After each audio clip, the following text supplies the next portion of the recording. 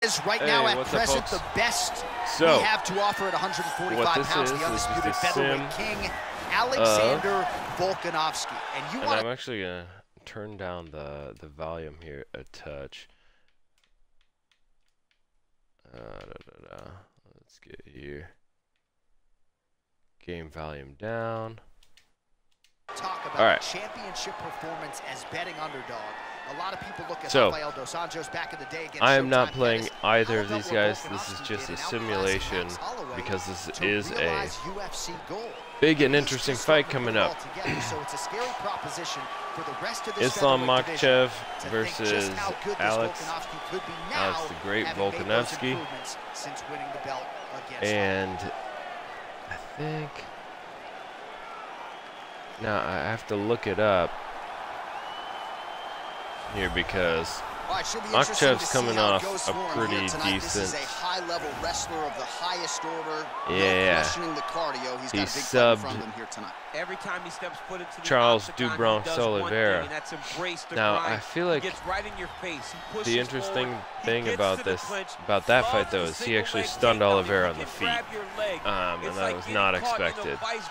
Getting grabbed by a crocodile. So it'll be interesting. But Volkanovski beat Brian Ortega, who had him in like a pretty deep guillotine choke a few fights ago.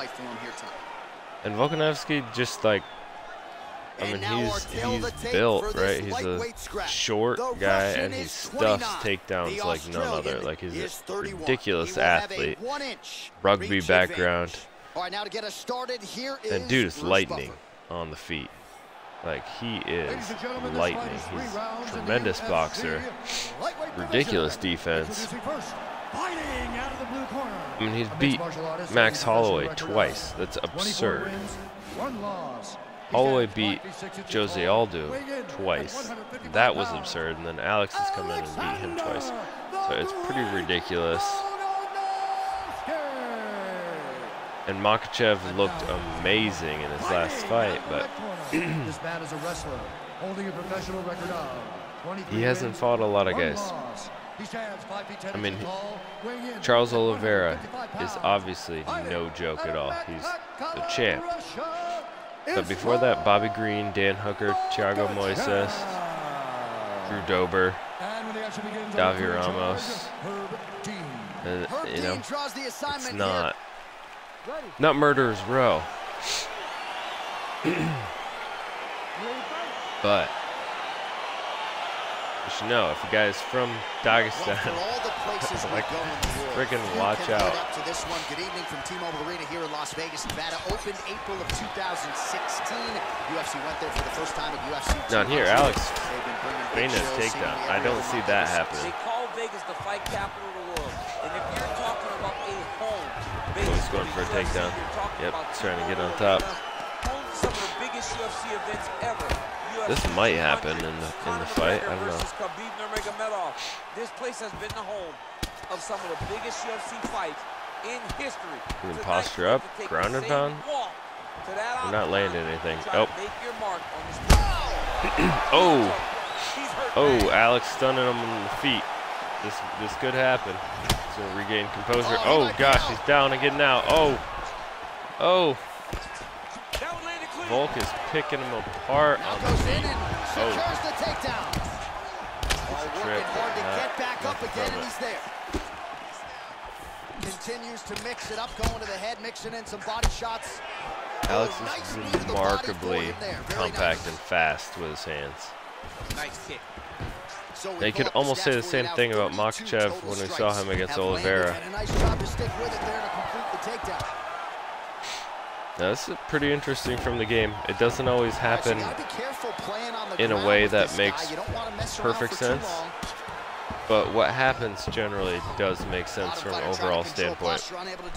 And now he's in a lot of danger. He's got to grab that head. He's got him in side control here. Oh. He's got the arm pin. 2 minutes to go in the round. And now he has a headlock trying to pin his opponent's back down flat onto the mat. And Alex has very good submission defense. Needs to push the arm to the side, get his head against the mat. Now watch as he goes to the finish. And this might just be a matter of time. Wow. See, it is. Side control now, and certainly I would think more offensive options. I don't know what the game has it, but his submission defense has to be super high, based on what we've seen. He's also pretty good at getting up. I mean, he took a little damage here. I don't know if he'd be on the ground this much in real life. I don't know, but I could be totally wrong. Makhachev is a great wrestler.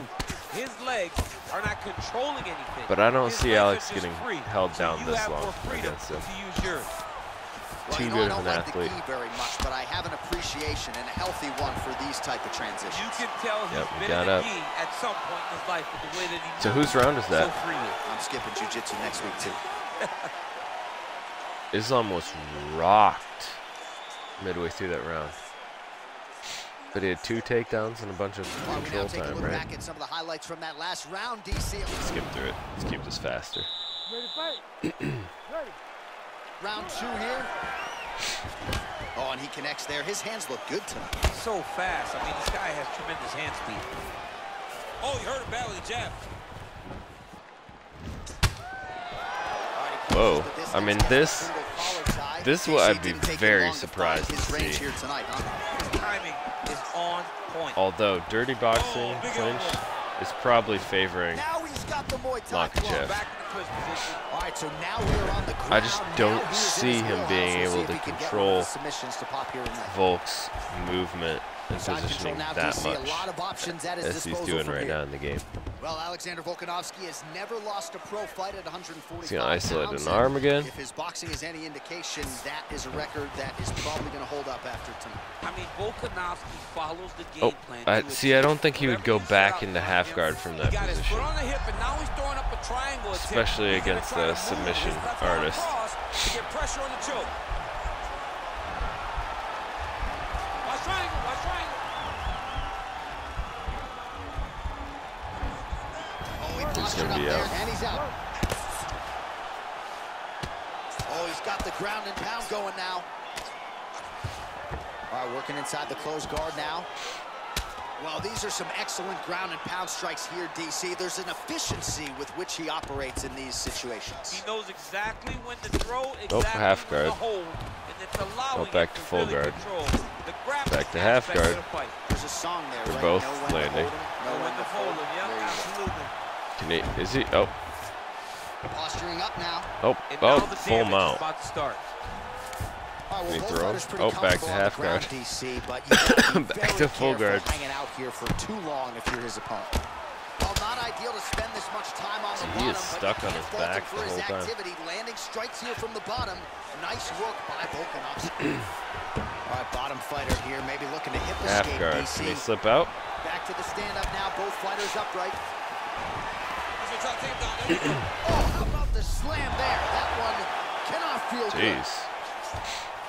All right, so he postures up here and now figures to rain down some ground strikes. Yeah, the ground and pound will be aplenty from this position. Pretty impressive Lands a strike now from the by this nice game. There by Volko. Like I said, not everything makes exact sense in reality, but how it plays out tends to make a lot of sense. The transitions and stuff, and how you have to think about it makes sense. But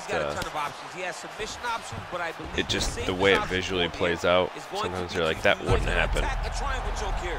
Goodness gracious, going for a triangle again. It really could happen like this. But I guarantee you, on the feet, I do not think Volkanovski is going to be that easy to pin down on the feet. Not to land on, but like to... I think he's going to be much faster than he is in the game. I don't think he's going to get stuck up against the fence or, you know, in a clinch. He's also shorter, and he's bald, so I feel like you can't get a good like tie clinch on the, you know, the back of his head. He's just gonna slip out of it. Dude is a ridiculous athlete. If you're in a clinch, you can pull down on the head and land these beautiful punches. I don't think he would get stuck like this. I don't think he'll get tossed that easy. All right, so inside the open guard of his opponent, I think maybe he'll get taken down. If Makhachev is like Khabib, he'll get one leg and he'll just keep going and going and going for the takedown until he can get you. Really great footwork and setting traps so that he can land that beautiful left hand. But I don't think he's going to get hip tossed like that from the clinch in real life.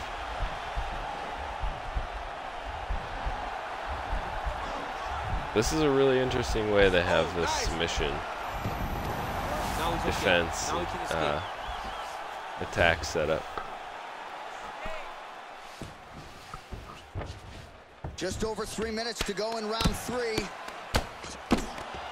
Now, I could be totally wrong. I really do not think Makhachev is going to keep Volk on the ground for entire rounds at a time. Just my opinion. He got reversed.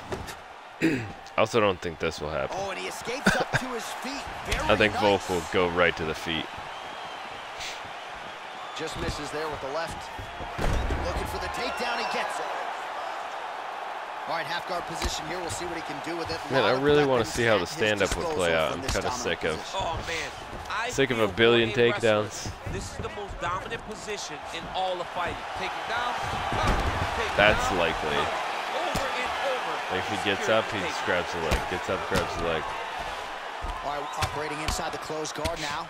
Outstanding ground and pound here. Somewhat of a lost art. I really want to see what would play out on the feet, though. Every strike counts. Not an issue for him. He's making every single one of them count. If Volk can hip escape out of here, he has more stamina. Well, anytime you are in a ground fighting situation with this fighter, you're potentially playing with fire. Strong bottom work here, staying busy. I mean, the decision's going to Makhachev right now, guaranteed. You cannot stay in the guard of these great jiu-jitsu guys. And I really thought the game would favor Volk. Gotta be careful, armbar. I mean, look, let's look. Alex.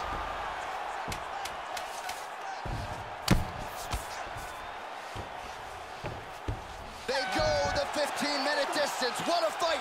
Yes, and it would be a 5-round fight, but we talked about how who Makhachev has beaten. But you got to think he won over the judges with his striking acumen tonight. Yeah, you got to watch. Volk is 25-1 in the entire UFC. He did everything so well, and in my opinion, he's beat Max Holloway, a very easy decision. Korean Zombie. Then he beat. We're going back to the Brian Ortega, Max Holloway, Jose Aldo, Chad Mendez, Darren Elkins, Jeremy Kennedy, and then all 3 judges score the contest. It's not as many. Who's it going to be? Yeah. Now the interesting thing about that is sometimes I would think it's easier said than done to just leave the judges. Not a lot of wrestlers. You go back to Chad Mendez in 2018. Second round TKO. Mendez is a pretty good wrestler. But Max is not a wrestler. Ortega's not a wrestler. Chen Sung-jung, the Korean Zombie, not a wrestler. But if you go watch that fight, Volkanovski looked invincible. So the game says Makhachev wins. I don't think he wins. I don't think he's proven enough yet. He looked great against Oliveira. But I'm not ready to say Volk is done at this point. Dude is just ridiculous. We'll see if I'm wrong. That fight is on February 11th on UFC 284. Go watch it.